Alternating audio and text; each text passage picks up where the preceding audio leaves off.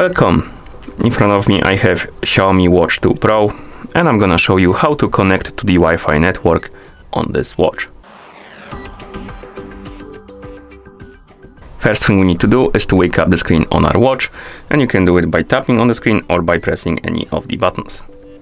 After you wake up the screen, press the crown button to open the menu. Then scroll through the menu, find the settings icon, and once you find it, tap on it to enter the settings. In settings, find the option called connectivity and tap on it. Here, find the Wi-Fi option and select it. And right here, make sure that the Wi-Fi is enabled. And once it's enabled, scroll down, tap on Add Network, and you will see the list of available networks. Find the network you want to connect to. Once you find it, tap on it, and here you have two options: enter on phone or enter on watch.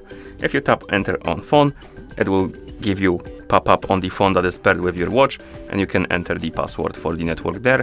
If you tap on enter on watch, you will enter the password on the watch directly. I'm gonna use the enter on phone option because it's a bit easier. I'm gonna enter the password.